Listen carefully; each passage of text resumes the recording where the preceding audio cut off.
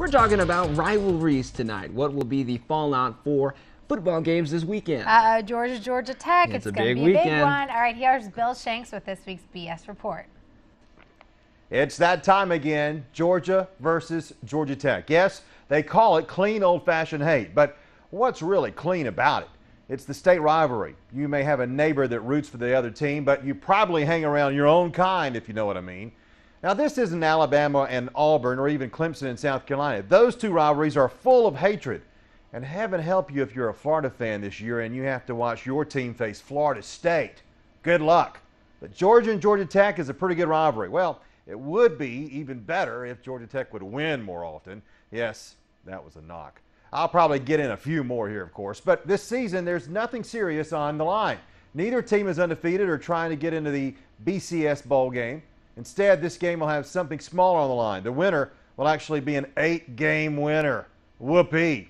While Alabama and Auburn will be on at the same time with a chance to go to the SEC title game and perhaps even the national championship game at stake, Georgia and Georgia Tech will be trying to win game number 8 of the season. Yes, the winner will finish the regular season 8-4. The loser, 7-5. That might not sound like much, but 7-5 is pretty bad. Not that 8-4 is much better, but it's better than 7-5. Both teams have been ravished by injuries and have simply not played very well at times. But that's why they're battling for a mediocre record instead of trying to do something special this season. Both of these programs should be better. No excuses.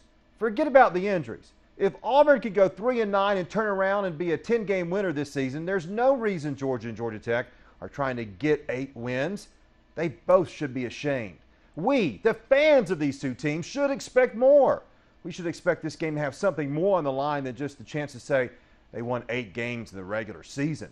This game will be dominated by the storyline of a backup quarterback. Hudson Mason will take over for Aaron Murray, whose college career came to a cruel end Saturday with his knee injury.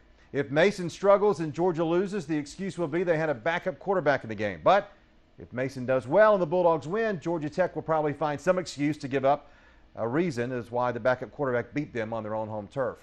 If you want to know how insignificant this battle will be for the 8th win, just admit to yourself how much you're going to watch of this game with Alabama and Auburn on at the same time.